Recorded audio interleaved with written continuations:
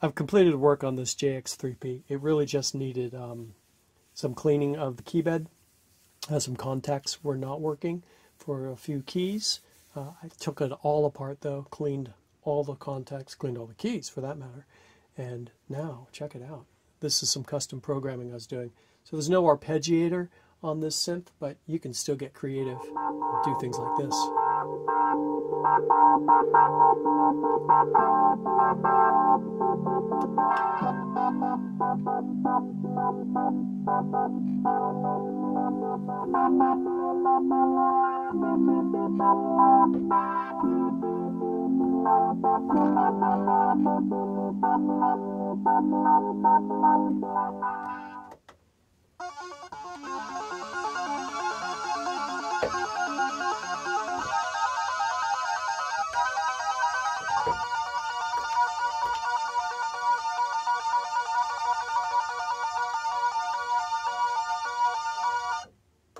So, hey, arpeggiator, no problem.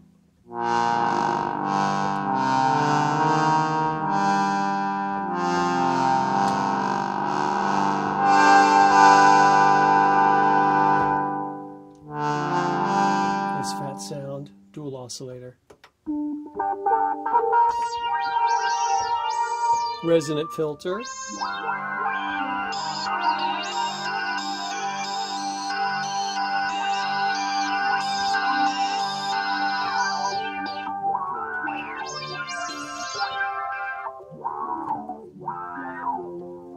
I kind of really like the random LFO on this synth.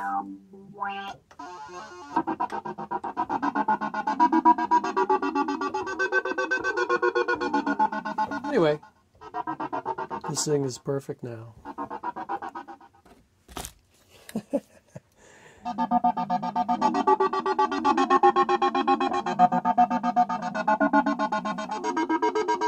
These are the programming instructions, by the way. It tells you what buttons to push to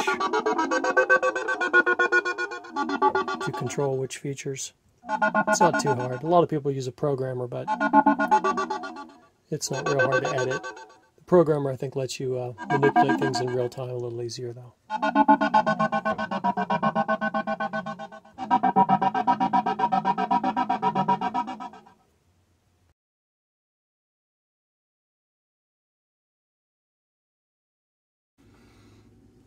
I have 4 keys that don't play on this JX-3P, so I've got to get into them and take a look. I believe it's the contact strip underneath the keys. What I don't know is how long is the contact strip, and does the contact strip, is it just a few, like a dozen keys or so at a time for, each strip, right? So this white key, I got a bad white key here. You also don't want to lose the springs. I'm trying to lift it right now. Oh, there we go. I used a flathead screwdriver, a little tiny one, to lift from where it is attached to this metal bar along the back side of the keys to lift the spring out. Now the key should, there we go. So I pulled it slightly forward and rocked it down, and now then you rock it back, because there's a couple different places it appears to be latched in. This metal strip goes across the front of the keyboard here, right? Was actually blocking the key from coming out, and it was. So there's the key.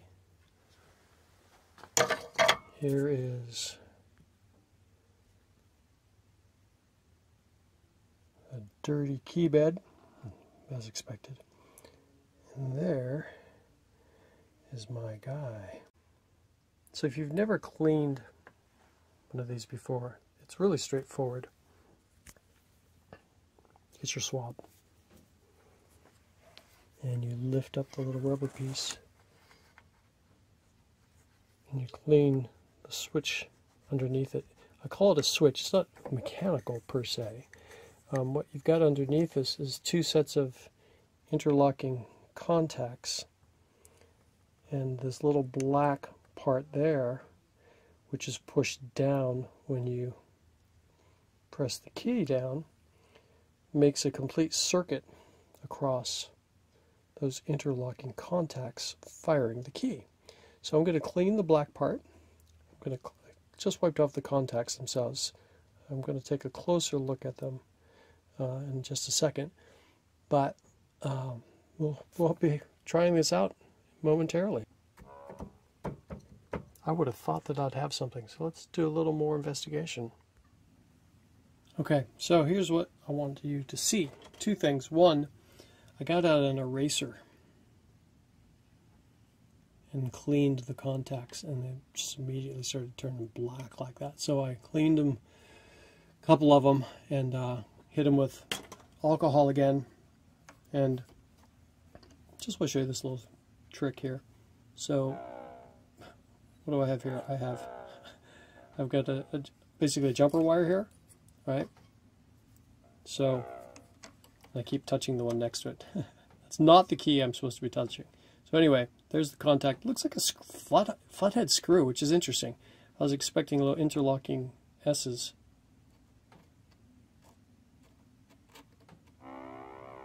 That's my key.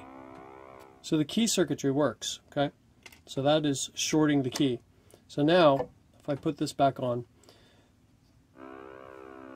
that works too.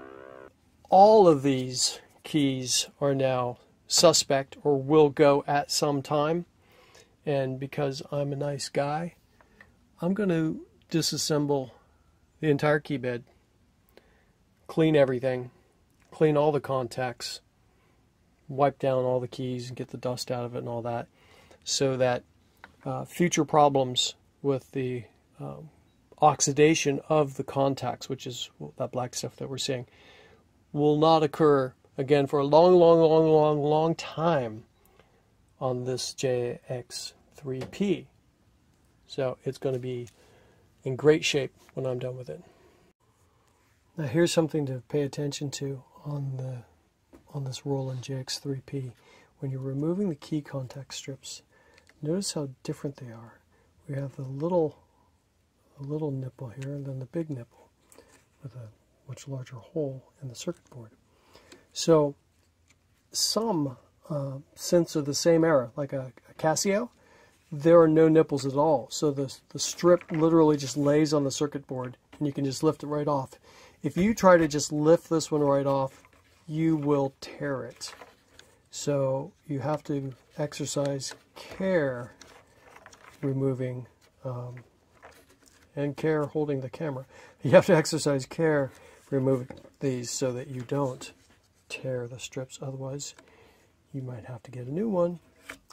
So just be advised. And then when you're putting them back in, just be patient. You got to get them lined up right over the hole.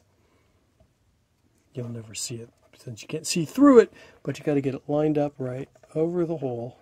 There we go. And right in, okay? Then you push down. There's actually, this part is rather hard. It's not as soft and bendable as the rest of it, so it actually goes into the hole well. So I have cleaned the contacts. I have gone over them then with this fine eraser, getting more oxidation off them. And now just a quick test before I reassemble. So this is one of the bad ones. I marked it. And here's another one of the bad ones. So everything's good. I've actually, of course, just run down the entire scale. Made sure everything works before I do the reassembly, because that's no fun to have to take things apart again. So now I will put it all back together.